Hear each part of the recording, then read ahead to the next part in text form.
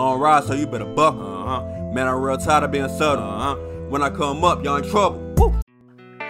What's up, YouTube? It's your boy, Anthony X, and I'm back with another Demon Slayer Mugen Train recording, baby. Reaction to episode 3. Episode 3 was my favorite episode so far. We gotta talk about it. Let's get into it right now.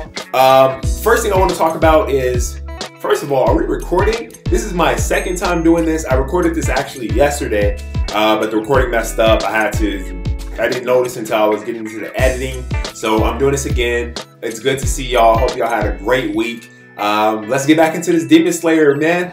So, like I said, episode 3 is my favorite episode so far. I feel like the theme of this episode, it talked about the testament of human strength and how strong we are, man. Obviously, the show opens up. You get your funny moments with Zenitsu and Inosuke. Zenitsu with, you know, him and Nezuko, like, going on their romantic little excursion. And then Inosuke, he just sees everybody as his workers with Tanjiro, and I forgot what he calls Zenitsu, but it was Chinutsu, or whatever his name is. But you get your funny stuff out the way at the beginning of the episode. And then we get into the more serious topics of this episode. It all starts with Rengoku's dream. So I'm starting to wonder if my theory about Rengoku like having that dream initially, once they punched their ticket that I had in episode 2, that theory that I brought out, that maybe after they punch their ticket, like they go straight into dream mode with Rengoku saving the day from the 2 demons, and then everybody sees him as the big brother. I might have been wrong, because in this episode we actually see Rengoku's dream, baby. So in his dream, it opens up with him sitting on the floor next to his father, who's looking outside at the sunlight.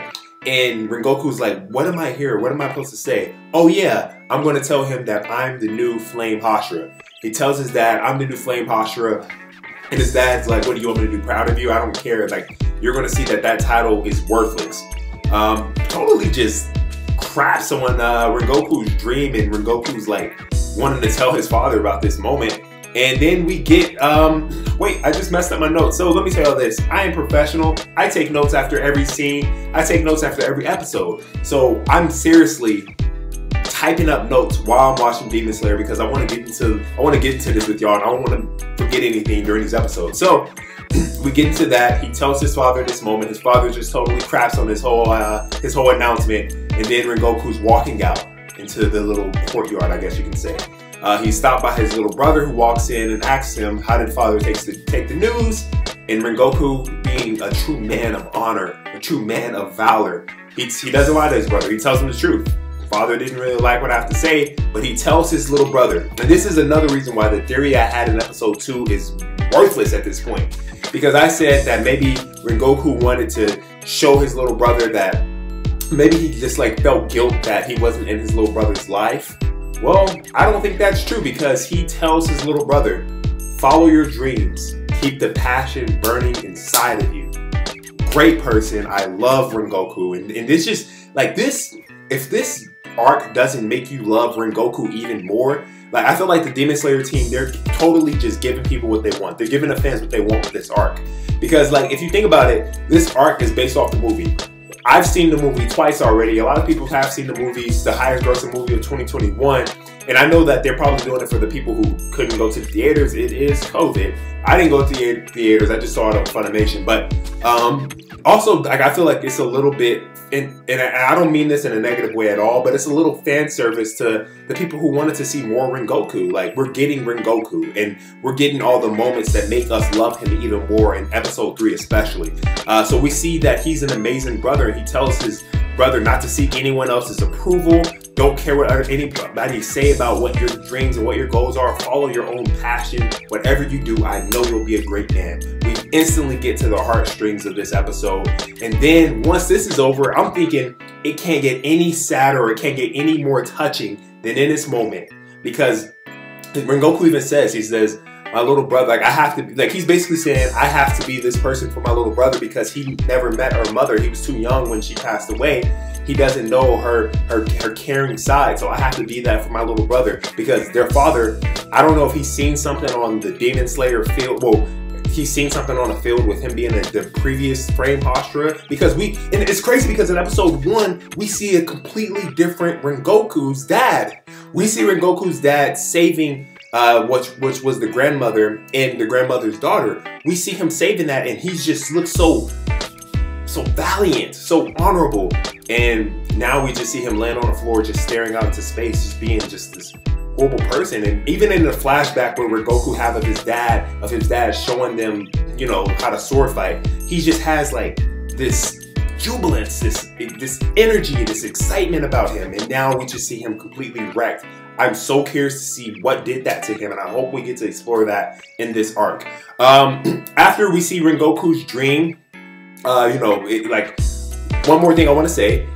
Another great part of Rengoku is when when the girl who's working with the demon, the lower one, the girl who's working with him, when she's inside of Rengoku's dream, and she reaches his spiritual core. And let's talk about how his subconscious is just flame because he keeps the fire burning, man. That's why I love Rengoku. But she sees his spiritual core and it's just ablaze, baby. And she's saying she's never seen another core like this. And as soon as she's about to destroy it, my boy Rengoku rises and he stops her. He stops her while he's sleeping. She didn't expect that. He stops her while she's sleeping, and that just talks about his heart, his determination, his grit. He truly has a strong spirit, and that's what we see from Rengoku. Now we can get to the next dream, which is Tanjiro. And if you thought Rengoku's dream was bad or sad, let's talk about Tanjiro. Tanjiro is walking through the snow, and he returns back to his family. And instead of what we saw in episode 1 of season 1, when he returns to just see his family murdered by a demon, he returns and he sees his family waiting for him to return back. They say, like, oh, let me make sure this is still recording, because I'm telling y'all, this happened last time. Okay, we're still recording. They say, brother, you're back, brother. Like, they're just happy to see him. And Tanjiro, you know, he tears up, his eyes well up, and he's just happy to see his family. And he's like, wait, was I living a nightmare? Because you know, when you're dreaming, sometimes you don't know if it's real. You don't know if you're dreaming. Like, you just don't know. It feels so real. So he's just enjoying the moment. He goes to his family. He sees his mom. Oh man, this is tough. He sees his mom, and they're just like going on like any other day. Any other day, he's just working. He's preparing. He's just like doing what he does on a regular day. He's taking care of his family. He's so happy to take care of his family. And then, you know, he keeps saying stuff to himself. He keeps saying like, oh, like he asks, where's Nezuko? And they're like, oh, she's collecting vegetables. And he's like, in the daylight? And they're his siblings are looking at him like, yeah. And he's like, wait, why am I saying all this weird stuff? Because he thinks, he's like, wait, I must have been dreaming with the other stuff that happened. This must be reality. And what makes him realize that he's in a dream state? Back in the real world, Nezuko, she wakes up, she gets out of her box, she sees Tanjiro sleeping, she's trying to wake him up, he's not waking up, she headsbutts him, he doesn't react, she starts bleeding, she uses her demon power, flame erupts on the train, and Tanjiro sees this flame in his dream, knows right away that something's wrong. Wait, before that happens, let's talk about what happened really to show him. So Tanjiro, he's just doing his day-to-day. He goes to the river, the lake, the pond, whatever it is. He goes to, let's call it a lake. He goes to the lake. He looks inside. He sees himself telling him, wake up, you must wake up. Your friends are in jeopardy. Your sister's in jeopardy. Wake up now. He goes, like whatever his image is, pulls him into the pond, the lake. We're going to call it a lake. Pulls him into the lake. And he's drowning, he wakes up. And all what he does, he thinks he wakes up. He comes back to reality, or I shouldn't say reality on this part. He comes back to his dream state reality. And he's at the table with his brother, his little brother, and his little sister arguing at the dinner table. He's like, what? Then Nezuko, you know, she does what I just said. He sees the flame and he realizes, no, this is a dream. I have to get out of this. I have to save Nezuko. Nezuko's in trouble. He storms out of his house. He's running. His siblings are chasing him. His mom is chasing him. He bumps into his dream Nezuko. The Nezuko who would have never turned to a demon. She's totally just normal. Like, well, whatever normal was in his previous time. And this almost broke me, dog, because you feel for Tanjiro in this moment. Tanjiro is such a pure-hearted character. Tanjiro is just such a good person. And you feel for him because Tanjiro knows in this moment he has two choices. He can stay in this dream state where things would have just been normal, where everything that would have happened if the tragedy that happened to his family did not happen. He has Nezuko back in human form. He has his family back. He has his mom back. And he can stay in this state, or he can wake up, face reality, and go save his little sister and his friends. Tanjiro does the hard thing because he's a dog, man. Even though Tanjiro, see, this is the thing about anime characters. Despite, even if they're nice, these characters are some dogs, man. And Tanjiro's a dog. So he runs away from his past, man. He runs away from everything that he would have had, the happiness that he would have had if this never would have happened. Because even Tanjiro says, I should have never even picked up a sword. I should have never even picked up a sword, because he's a pure, kind-hearted person. And what happened to him forced him into the life of a demon slayer. His fate was chosen for him at that moment. That's sad, man. Tanjiro's story was really cool. So let's get back in it. I'll give my evaluation after we finish breaking down this episode. Tanjiro runs away from his past. He runs away from everything. He goes into the forest and he's looking around. Where do I go? Like where do I go? I have to get out of this. I gotta get out of this. And then he sees a spirit. I'm going to say this spirit was his father. He sees a spirit telling him, Tanjiro, you must use your blade to cut yourself. Like, kind of telling him he has to cut himself from this reality. Or like, that's what he's basically telling himself, right? Tanjiro doesn't really know what it means, because even though I said cut yourself from reality, his father, the spirit who's talking to Tanjiro, did not say that. He said you must use your blade, right? Tanjiro is like, I know what that means. He puts the blade to his neck. And before we say what he does next, Tanjiro knows in this moment that the only way to move forward is to kill his past self.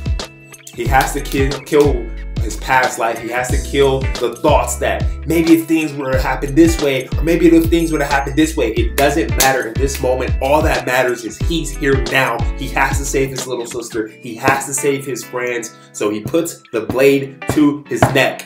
And he's hoping, I hope this works. I hope this works. Because he doesn't know if this is going to affect him in the real world. And he's trying to save himself, but this is the only way he sees out himself to get out of this dream state.